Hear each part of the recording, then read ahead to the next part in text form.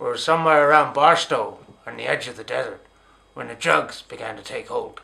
I remember saying something like, "I feel lightheaded. Perhaps you should drive." Suddenly the sky was full of what looked like giant screeching bats. No point mentioning those bats, I thought. Poor bastard will see them soon enough. Chris, wait, sort out these bats, man. Can help. As you may be able to tell by my impersonation, we're going to discuss something that's brought us all together here today. From Foxoza Media becoming a friend of mine through Gonzo, to Dijancer becoming a friend of mine through Gonzo. Yep. So Hunter S. Thompson, and you said you wanted to ask me about Hunter S. Thompson. So when did he first come across your radar? When I was 18, someone said, "Watch this film Fear and Loathing in Las Vegas," and I watched it. Introduction for a lot of people probably at our age. Obviously it was a crazy film. Yeah. And I was just starting to get into sort of the more hard drugs at the time as well. And so it was very synchronised. Yeah. But then at the end, when it said, based on a book by Hunter S. Thompson, I thought, how the fuck could that be based on a book? How could you read that book? It's not possible to write like that. So I went and got the book and I read it like twice in a row because it blew my mind. Because I suppose it showed me that you don't have to write in any fashion. Irvin Welsh came around the same time and he also showed me the same thing. You can write however you want. Yeah. As long as it's good. I mean, it's creativity, be free. Be you yourself, because that's who you are. Yeah. And I'll go on record to say that I was never self-proclaimed as a Gonzo music journalist. I was christened as a Gonzo music journalist. I would never have proclaimed that myself. It was obviously good to be compared to someone who's an idol of mine, and I'm sure he has had an effect on my style, of course he has. But he's not the only one to credit, you know. It's a mixture of all your influences. Definitely. Like any band, there's a mixture of all their musical influences. Yeah, yeah. And we're now a mixture of Hunter S. Thompson influences. Indeed we are. The film, it was a psychedelic eye-opener for me as well. We watched it multiple times. We used to go back to have after parties back at my mate Shug's house, which would obviously last throughout the night and then into the next day, and usually kind of around about the, I don't know, sometimes like 6 to 8 or 7 to 9 in the morning hours would pop on a film. We used to watch Blazing Saddles a lot when we came home, and then do like the Mad Barn Dance, Camptown Lady Barn Dance. It was Monty Python for me. Monty Python as well, but that's Saddles. to come back to Fear and Loathing in Las Vegas. If anybody, and I was the same as you, like when I watched the film, I was aware of him, I'd read some of his stuff, but I don't think I'd ever sat down and read like an entire book of his. And I thought to myself, like, how accurate a depiction of a book could this be as a film? But if anybody was going to do it as good as the book itself, then it would be Terry Gilliam. And hats off to Johnny Depp for spending 4 months in Hunter S. Thompson's basement, almost dying a few times over that time, and completely and utterly managing to character act that man down to the point where his own wife couldn't tell which one was Hunter and which one was Johnny Depp. That's method acting. Was that Vanessa Paradis at the time? His wife? Aye. No, it was his long-time wife. Johnny Depp? Oh, Johnny Depp? No, I mean Hunter's wife. Oh, right, sorry. Yeah, because he lived with Hunter right. on the owl farm. Colorado? They're opening Aspen. that as a museum soon. A Gonzo museum. I think we should go on a pilgrimage. Yeah. And pay our respects to Hunter. So here we are with we're doffing our hats. This hat was kindly given to me by 2 60s young legends, Shug and Helena McCallum. Shout out to them. Thank you very much for the hat. I think you gave me it before Eden, or at Eden, which is pretty cool. we do love our headwear. And this hat I have now given to Chris because last year for Halloween I went to Bombscare's Scalloween, and on the Friday night and Saturday night I went to Laurie Duncan's Dia de los Muertos night, which is now moved on bigger and better to St Luke's venue. We played it a couple of years ago in stereo, and I decided to go that weekend as Hunter S. Thompson, having never dressed as him before for Halloween. And Dad always wanted this shirt, the exact shirt. I could never find one that was exactly like it. So I lost the fly swap, so I'm just having to make do with the Dijon chicken to get these bloody Not just because it's Hunter S. Thompson's shirt, but it's a beautiful shirt. It's a lovely shirt. He had a great taste in shirts, did Hunter S. Thompson. Nice bit of yellow in it, which is always good. And nice bucket hat. Rennie's Stone Roses style bucket hat. To hide his red rimmed eyes. I lost the sunglasses in. Oh, I forgot to put the sunglasses on.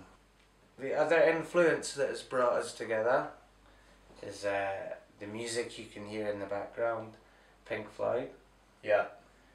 Who two amazing blues musicians. As anybody that reads anything I've written will know, are, I think, the greatest band that ever walked the face of the earth. Bar none. Nothing's. They are the stratosphere, the orbit, the planet that is music, and you can't get up there. There's nothing sounds like them. There's nothing is like them, and nothing like that will ever happen again. I agree with that. For me, obviously music's subjective and each to their own, stuff like that. There's no competition between who your favourite band is. Music's subjective. Unless you don't like Pink Floyd, then you're just wrong. And I've proven this. Go on my blog and read my articles and you'll see I've proven this. Chrissy Mullen, the biggest Pink Floyd hater ever, is now officially converted to Pink Floyd. You know. He just wasn't hearing them in the right way. Yeah, that's what I mean. The whole world is divided into two types of people. Those who like Pink Floyd and those who are about to like Pink Floyd.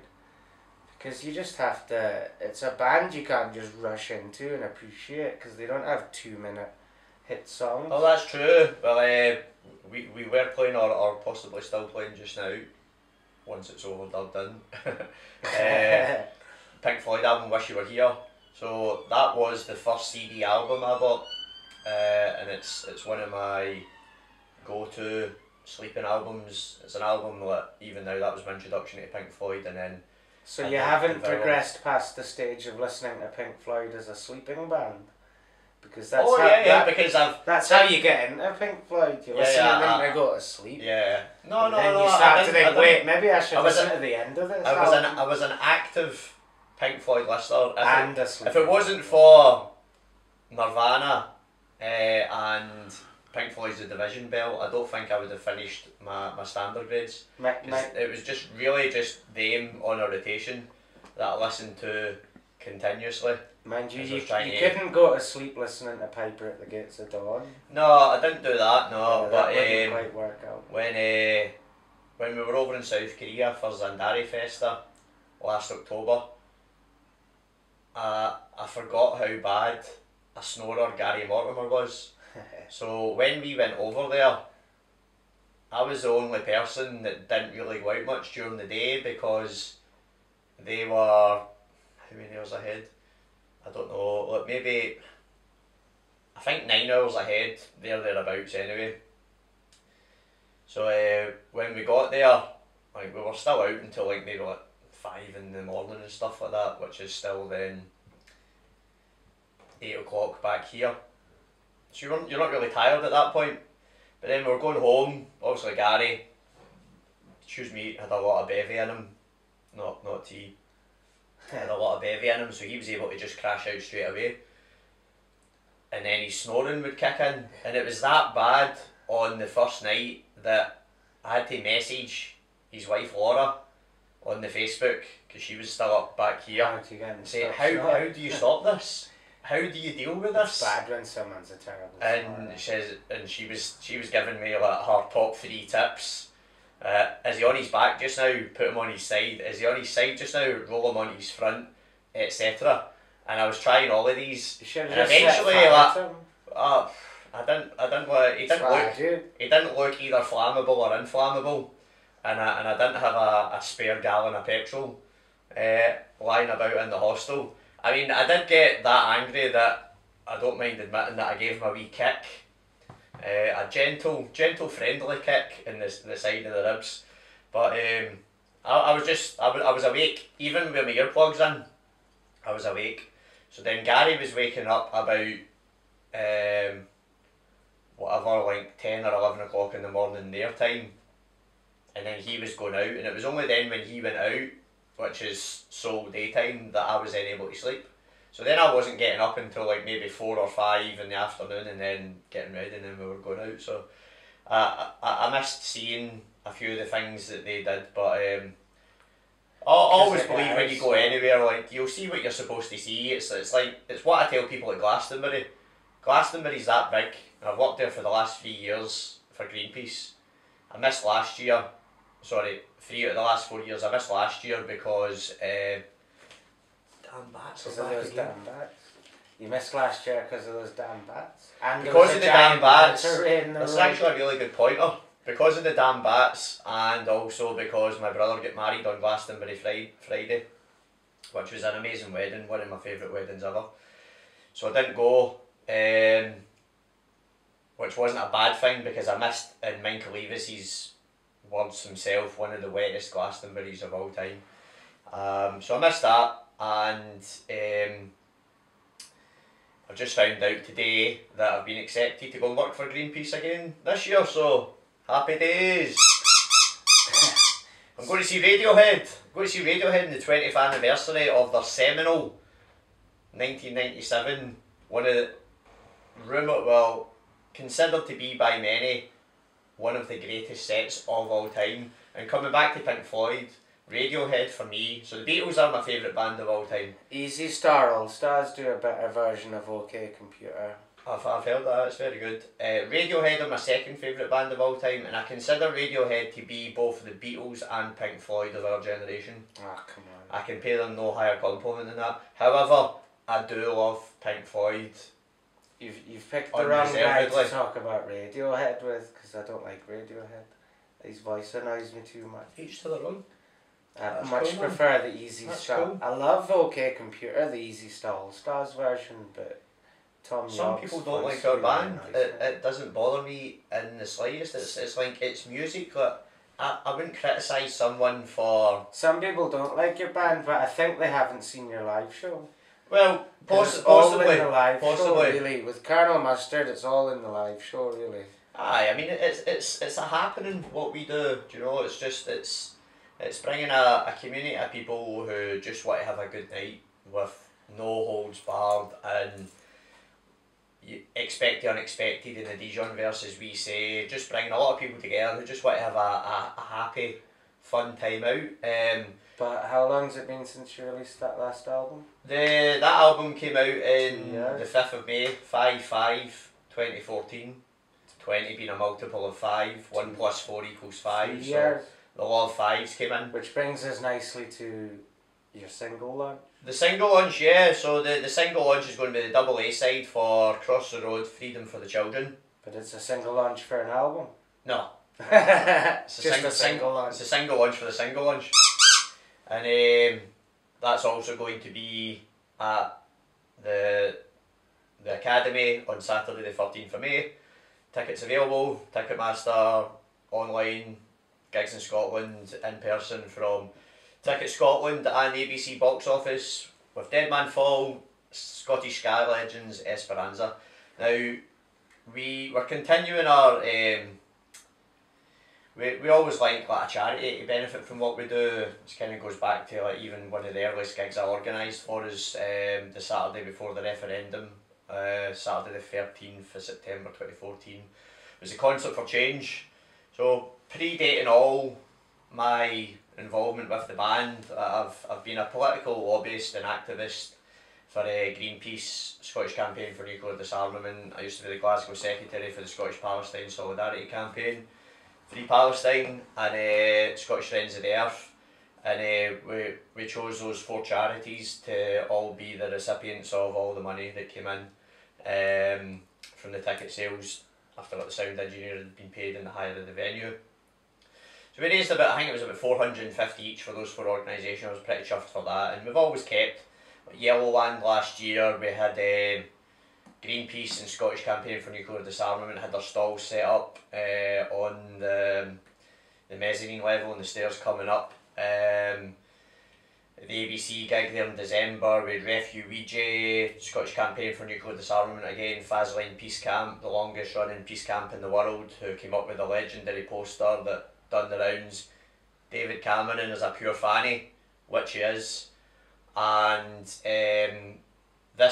for this gig we've chosen our good pals, Matt Lygate, Stuart Thomas, all the rest of the team, Big Dennis, at what we've known as On the Corner since it opened, but it's now rebranded. It's called The Space now, and they're doing some great things there. There's no such thing as a free lunch cafe, pay what you want. Sweet Aerobics are in there as well, doing their mindfulness, aerobics, dancing, all fun stuff. You pay what you want in a cafe? You do, yep. You go in and you get food and you eat it and then you pay what you want? Yep. That actually happens? Yep. That's a thing? That is a thing, yeah. A thing? A thing. It's a thing as well, it's also a thing. Yeah. Yep. They're doing really great things there. They're having so from our tickets for the academy, £1 from every ticket sold is going to them to help them carry on and do more of the good stuff that they're doing. So big up The Space, keep on keeping on, brothers and sisters there, loving your work, so is the chicken and the damn bats. So check out the Yellow Movement, check out New Hellfire Club Glasgow.co.uk for all the local happenings on the music scene. We are the top dogs for unsigned music, aren't we? Definitely, yeah. If you're in a band and you need help, then contact New Hellfire Club and we'll set you on the right path. This has been Chris Heron of the Gonzo Division and the Dijancer from Colonel Mustard The Dijon 5 and the Yellow Movement. And we'll see you all in the pit soon. Peace, love and mustard. Slange.